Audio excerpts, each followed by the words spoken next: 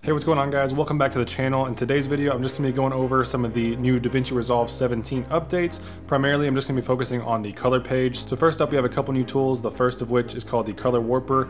Basically, this tool is just like taking the vector scope and then giving you full access to grab any point on that scope and just move it around however you see fit. So you can see visually where these hues sit and then change their saturation and hue based on where you push and pull each point. Not only that, but you can change how these points are divided. You can lock certain points. So there's tons of different ways to use this tool. I've already experimented with it a little bit and it's really incredible. I've been kind of hoping for some kind of tool like this for years, and DaVinci just took my expectations and blew them out of the water. So the next tool they've added is called the Magic Mask, and I think this one also has a lot of potential. I'm still figuring out when exactly it'll come in handy, but essentially it just uses AI to automatically track people or human features, and then you can go in and make changes the same way you would with any other mask. And next up, we have some new color management controls. Now this won't mean much to most of us, since I'm sure 99% of us are going to be editing in a Rec 709 space, but in the off chance that you are working with HDR footage, this is going to open up a whole lot of doors. You'll be happy to hear that they have not only added new controls into managing your color pipeline, but there's also apparently a new color space that is created by DaVinci, and it's called DaVinci Wide Gamut. One of the most interesting things about it is that it's actually bigger than most other HDR color spaces, such as Rec 2020 or HLG. So this means you can sort of future-proof your projects and better optimize them for all kinds of flexibility later on. So another cool feature I'm pretty excited about is the 3 new white modes they have introduced into the live viewer. Now whenever you hit play still, you're going to notice 3 new tabs in the top right corner. There's now diagonal, blinds, and checkerboard options whenever you're playing your stills. There's a lot of times where I have to go in and change the input sizing just to view what I'm trying to see on my reference still. So this is going to save a lot of time in those instances. So we also have a pretty interesting update with a scopes panel.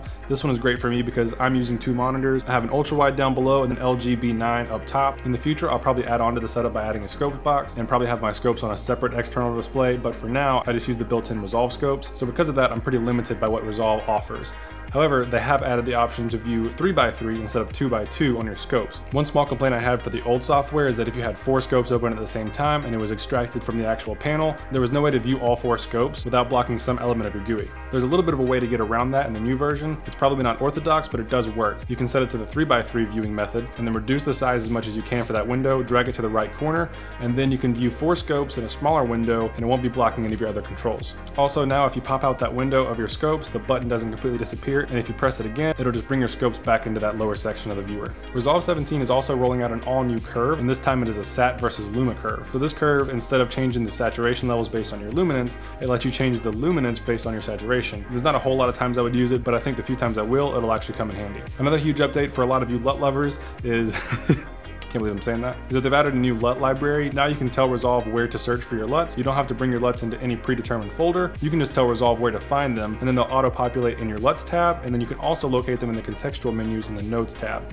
Another couple small details I found worth mentioning is that the open effects have had a slight facelift. They all have their own little icon now, which looks a little bit better, and then the settings, you'll notice they've changed a little bit as well, nothing major. And then they also moved the timeline viewer toggle button that was for some reason in the left-hand corner. They moved that right next to the clips button, which is where I think it should have been all along. Don't know why it wasn't there in the first place, but props to Blackmagic for fixing that. But that's it from me, guys. Thanks so much for watching. I will see you in the next one.